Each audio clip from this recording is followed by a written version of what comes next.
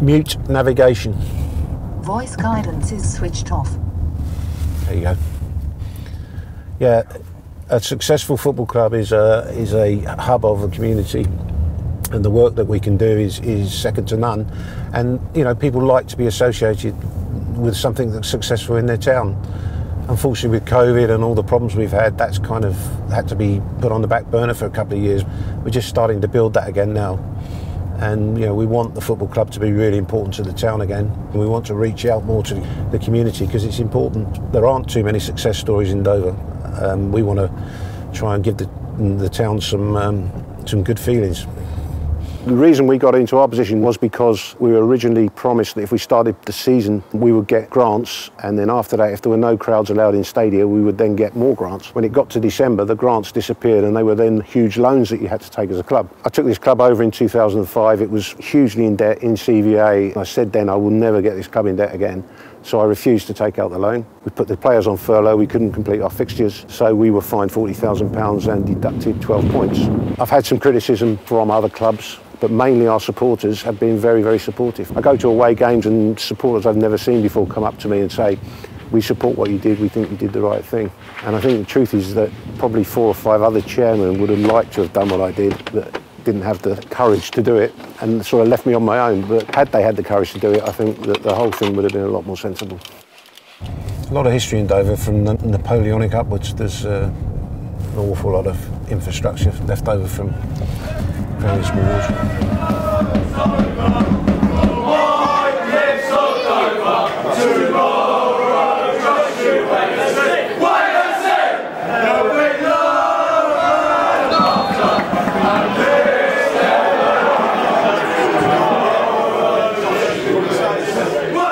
Yeah, we went to Wrexham and they beat us 6-5 after 97 minutes when the referee played a lot of extra time, basically until they scored. Corner goes in, flash for goal, and Wrexham have scored! Yeah, we're really pleased with their victory. I did point out to them their 2 strikers individually each were being paid more than our entire playing budget for the week, which rather puts into perspective where we are as a club and where the league is in terms of the disparity amongst clubs. Every year there's 2 clubs with £1.5 million parachute payment making the situation worse. And somebody's got to wake up to it, you know, and all they do is just keep throwing more and more money at it until they get themselves to the top of the table. Anyone like Ryan Reynolds made an offer to buy Dover Athletic? No, nobody's made an offer to buy Dover Athletic. It's a very unfashionable club, it's a poor town.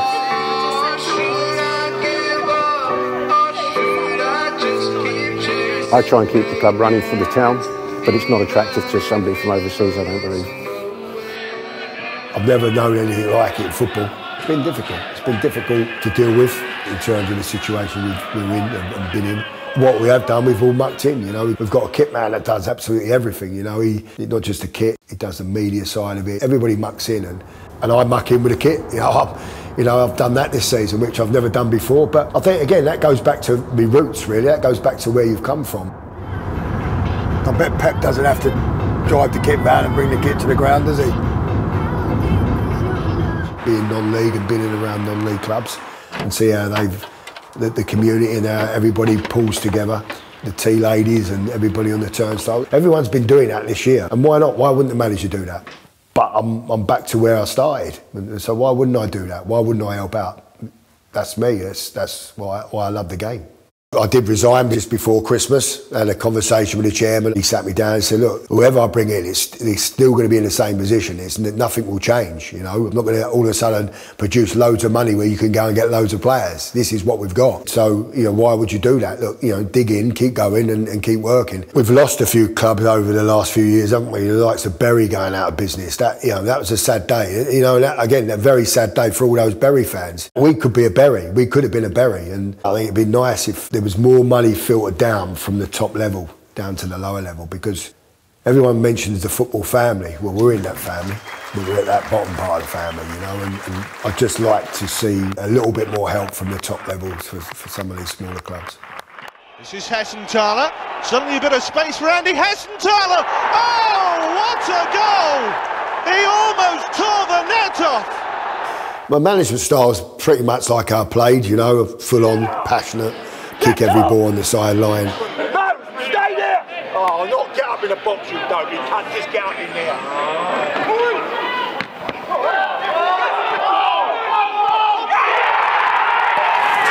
You can't rely on fucking referees! They're fucking rubbish! You don't rely on them! They're a fucking disgrace! You've done great all afternoon. You don't deserve to lose the game again. It's like a broken record. You give everything. Just drives me insane. We were actually comfortable. But I listen, like I said, I'm gutted, absolutely gutted for you. It's hard to know what to say, but well done, keep your heads up. Well done, son. Good debut.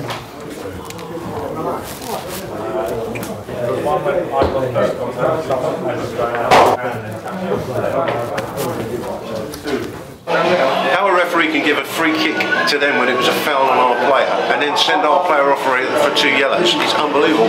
And their goals and the foul. Knock on the door and say, can I see you in, what time can I see you? You get 30 minutes. Yeah. So you want to see him? Yeah. Shocking. Absolutely shocking.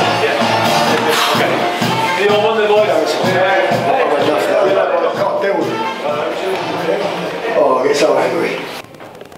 Crazy. We go do the press, I suppose.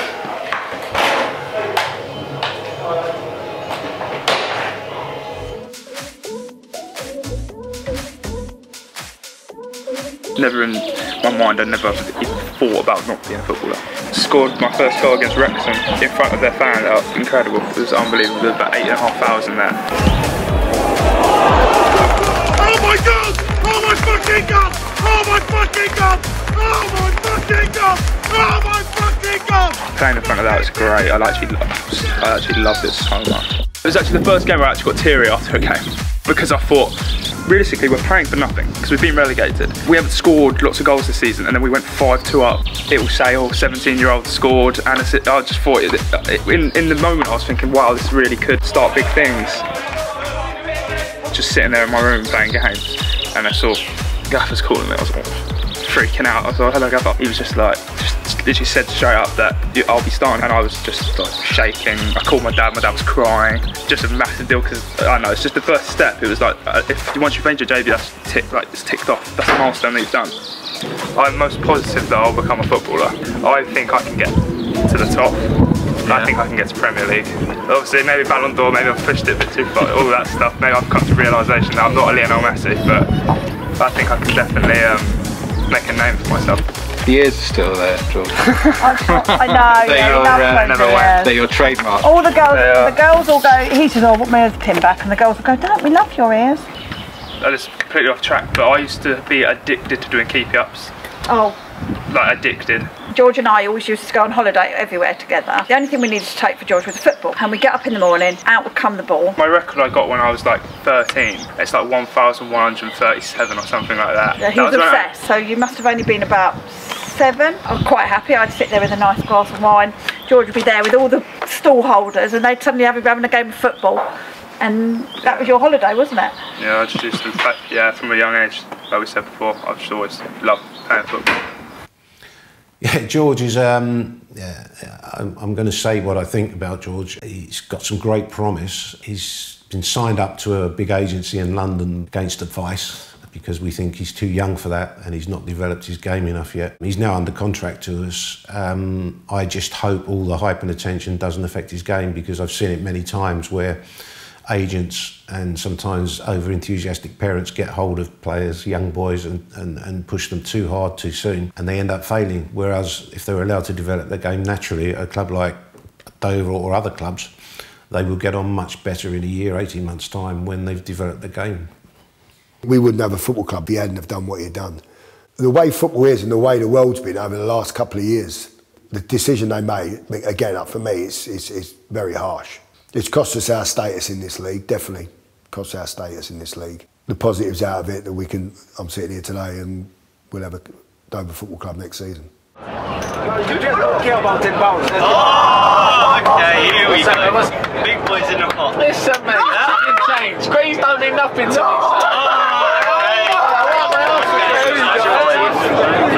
Guess who's left? Yeah, everyone's gone. Last one.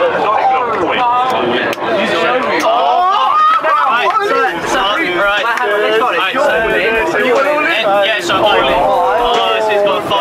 What do you got? What do you got? Cool, mate. What do you got? Good boy.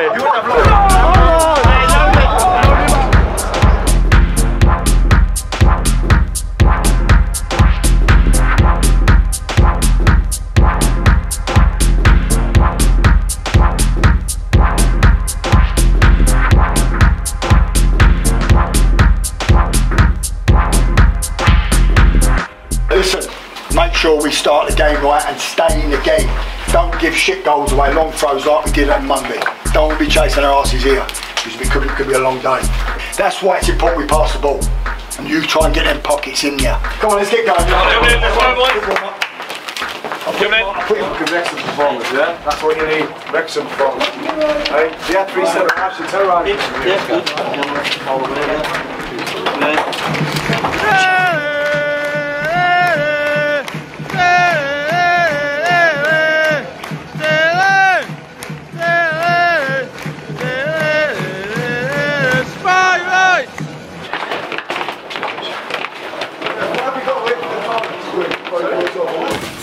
Fucking thing.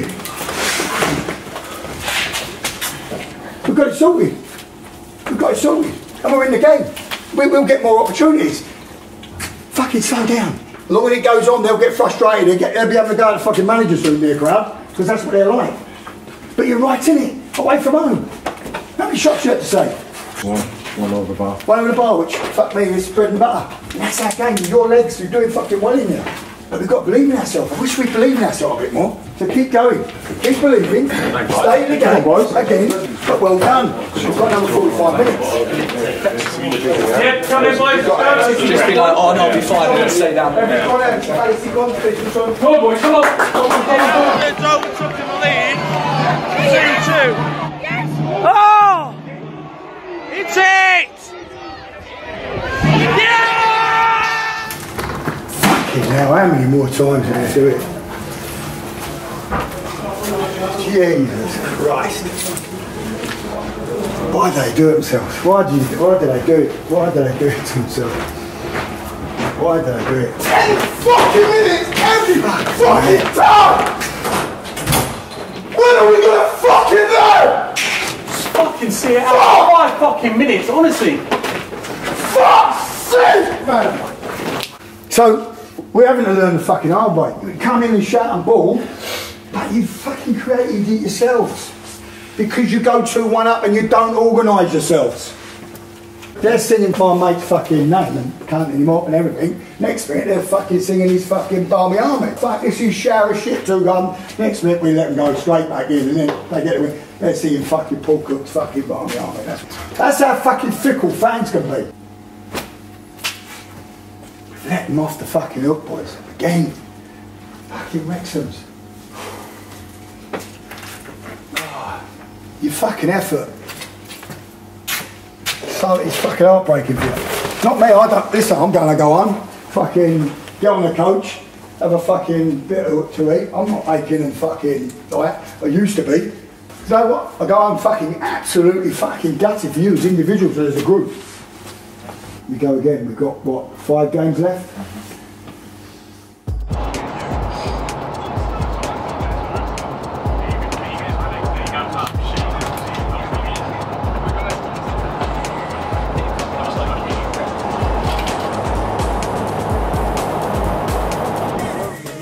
He doesn't need to earn a living at the moment because he earns a living off of TikTok.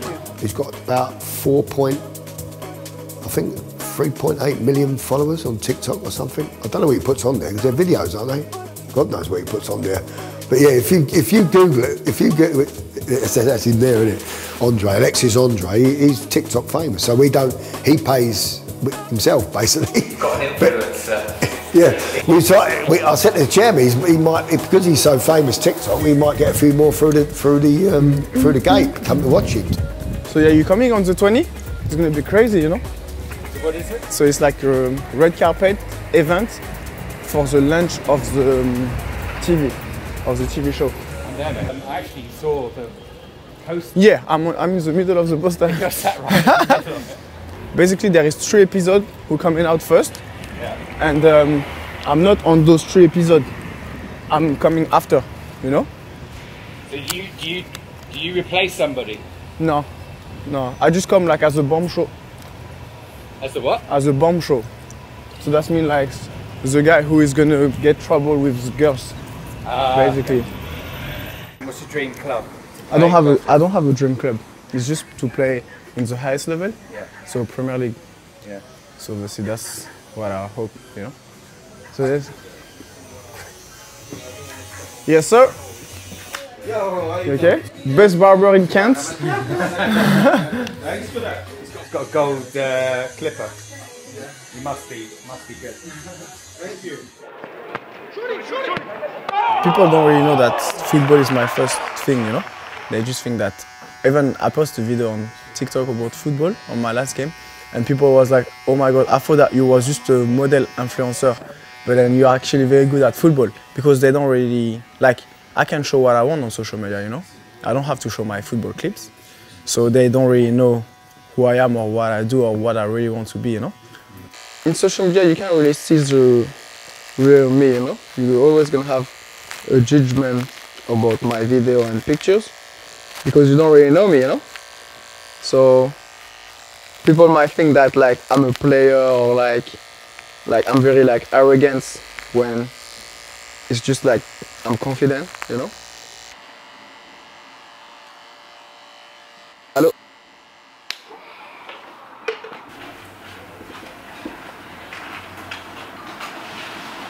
Merci. Yeah. Welcome, mate. Let's go.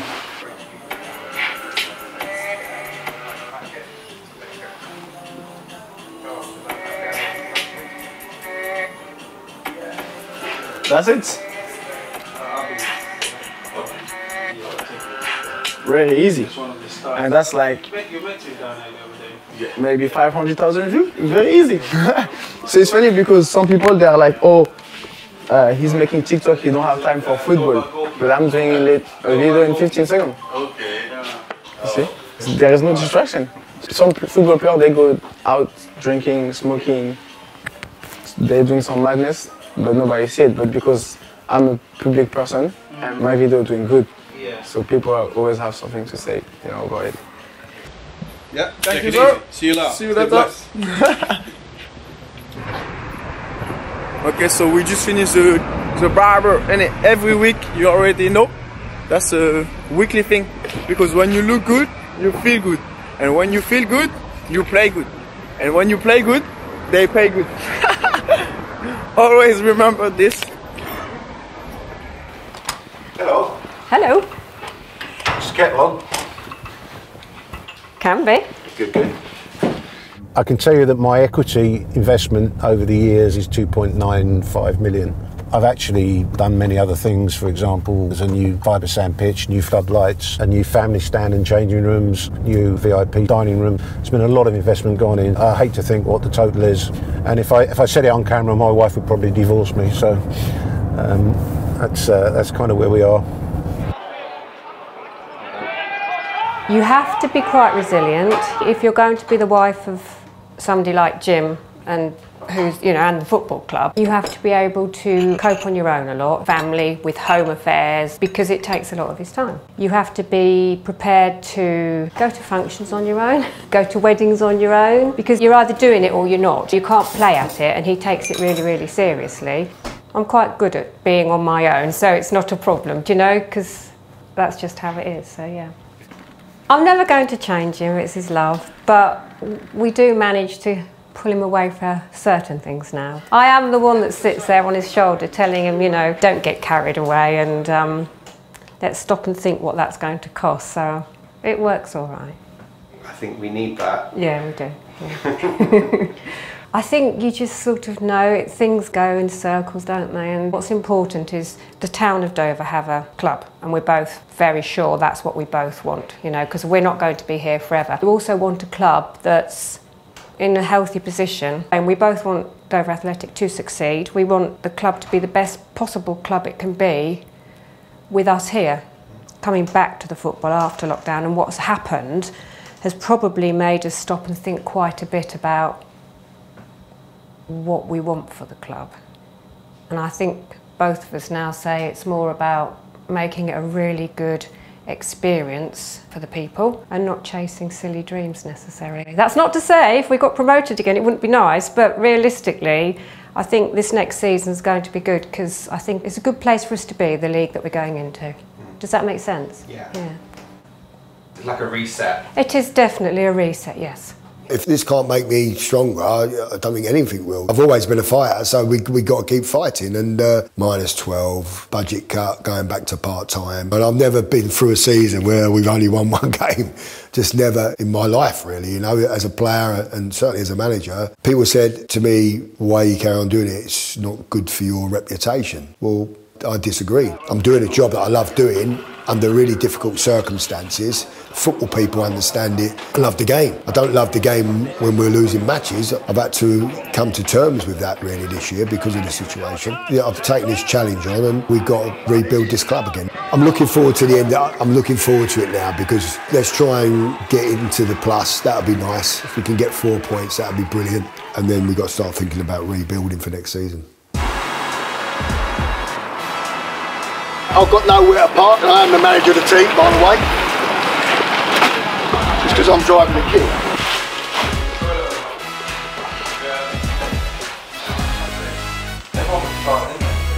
Not enough hours in the day.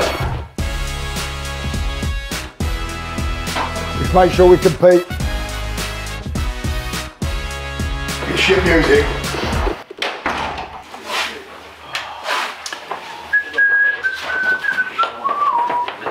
And there is the opening goal. You thought it was coming, and it's Bromley 1, Dover 0. It's deja vu, fellas. There's nothing in the game again, but we're 1-0 down from a set play. It's the only thing that's killed us. We have more belief, fellas. We're so much better when we're on our front foot. When we sit off people, we're in no man's up. I would go after them. Yeah, when we go after them, you did it. They kick the ball out. We're in it, aren't we? Are we in it? Yeah. Let's have some fire about. I know it's difficult, but come on, believe in it. Get out their backsides. I hate it when you don't go in there. It winds me up. Go on, go. Get out. Come on. Ready 45, everyone. Come on, you. Solid, boys. Come on, there's nothing in it. Where it's got. Come on. Because it needs to be a decent corner. Towards the back post. College scored! He's equalised again, Danny College, with his second goal of the game. He hasn't scored all season. He scored 2 now, and his stoppage time. It's Bromley 2, Dover 2. Get in there! Get there, we're on the plus. 2-2, son. Get in the plus. Get in the plus. There it is. There's the plus. There it is. There it is. There it is. There's the plus. There it is. There's the plus. We was going to get it. There it is. There it is. There's the plus. There's the plus. There we are. Get in there, get in there. There's the plus. There it is. Well done, Gunners. Brilliant, son. Good boy. Well done. Brilliant. Here he is. Harry Lewandowski. You deserve something out of the game. It's nice now. We can go in next Sunday. We've got into that plus. Something to shout about next Sunday. Well done. Well done. Good effort. Good effort. Well played, boys. Great character. We're done now, right? We'll take that off now. I'll probably go down. I'll be in the pub. I'm going to go and have a beer with a couple of lads. All good football people know what we've been through. Everywhere I go, people tell me how supportive they are, how unfair they think it is, and how disillusioned they are with the hierarchy of football. I mean, the biggest problem is there is no independent body to go to if you think you've been unfairly treated. The FA are judge, jury, executioner. All the appeal boards are appointed by the same people and paid by the same people, and it's just an old boys club, frankly. We were set up to fail by the football authorities. There's hypocrisy and conflicts of interest all over the place. They did what they did to us for the good of the game and the game's integrity. Well, I can't understand how us being forced into our position and playing kids every Saturday is doing anything with the game's integrity. Equally, you look at the top 6 teams in the Premier Division. When it broke away, formed a new Super League, or tried to. It was only stopped because of fan power. What happened to them? Precisely nothing. We tried to save our club and did the right thing financially during a pandemic, and we got hit with a 12-point deduction and a £40,000 fine. I don't see where the level playing field is. I don't see where the integrity is in that. Ref! Have a look at the fucking first one, you idiot! Oi! Have a look at the first one, you idiot! Hey, well done, baby. Fucking idiot. Fuck off. It's all right if I come in? Yeah. These referees are doing my brain in.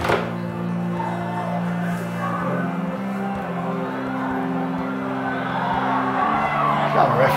Is that not foul, see? This is what drives me insane with these referees. Absolutely. How's that not a foul? Just bundled him over. Right. One of our quality of time, Jesus. You know when we know he's been off. Okay. Well, I apologise for me really, because I should be getting sent off. I've let you down in that respect. So I'll apologise for that. Shouldn't be getting sent off. It's not right. Like that I have, and I'm going to face the consequences. But you know, that's the last thing we need. The manager getting sent off. I do get frustrated, and I've let myself down and you down, so it won't happen again. It's another game, there's nothing in it. A referee's decision for the penalty, I think that's harsh, but as I say, we can't do a lot about that. He's made that decision. Start the game right, second half, have a bit of belief, tempo. You've got 45 minutes, that's all that's left. Let's go out there and have a right go. Don't let it pass you by. But come on, fucking right in it still. Right in it. Put it on them now, put it on them, Liv. Boys, come on. Come on. Come on, boys. Is everyone all right? Just turn it around. Stay in the game, guys. Stay in it. Stay there, mate.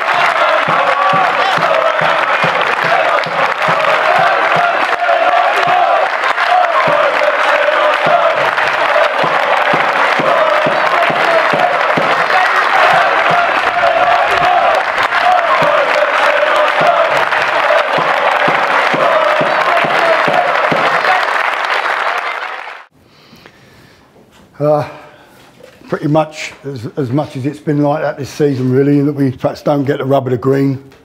But they're the sort of things that have gone against us quite a lot this season. But listen, it is what it is. It's been a tough season.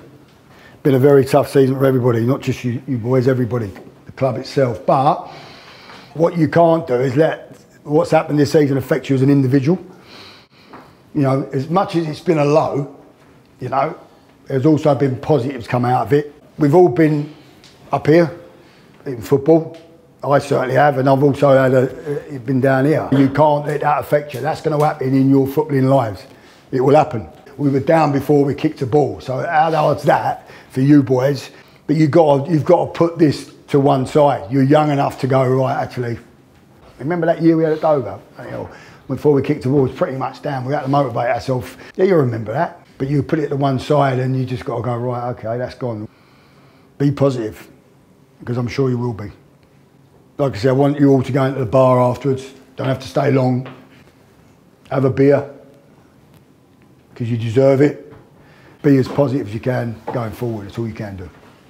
All right, well done, boys. Well done.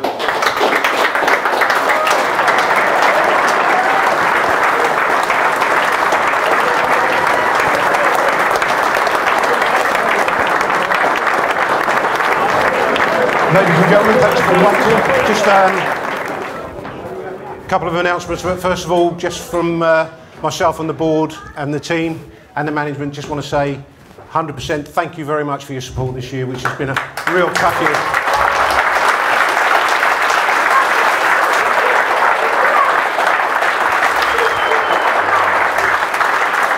I promise you next year is going to be exciting, interesting and really competitive. So if you haven't got your season tickets yet, you know where to go to get them, yeah? As you know, it's been tough around the club to get commercial support and to get community support. And we've worked very hard over the years and had some successes and some failures. What I'm delighted to announce today is that I have this week agreed a 3-year main sponsor deal with a local company, an international company based in Dover, and that's the Mega Group.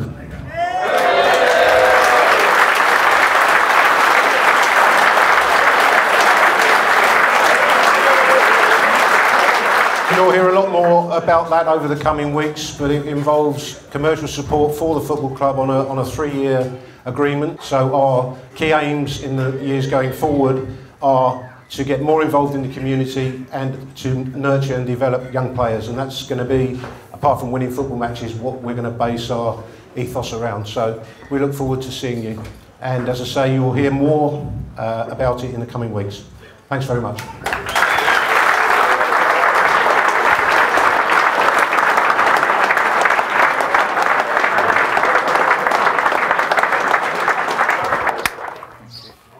Tell me when you shook hands on that. Yeah. A couple of weeks ago. Yeah. Because I know you were buzzing to tell me. Yeah. But you know, personally, that must have been a huge weight off your shoulders. It was massive weight. I mean, to have a major company like Mega come in and partnering with us is a dream come true, really. The last time that happened was in the 90s. When I think it was Daihatsu had a head office in Dover. Since then, we've not managed to get a really big sponsorship deal with a major sponsor. I'm not going to ask you how much that is. Well, I can't tell you anyway. It's subject to an NDA. Oh, right, bloody hell. Yeah. It must be Mega. It's just a mega deal. It's just a mega deal. It's just a mega deal, yeah. And it's what a great name to have on your shirt, Mega. Yeah. Well, sure to be a song about that somewhere along the line. But you're going to keep going now, Jim? Oh yeah. I'm in it for the long term, as they say. Right. What else would I do? I'm retired now. I've got to keep my brain active somehow. Yeah.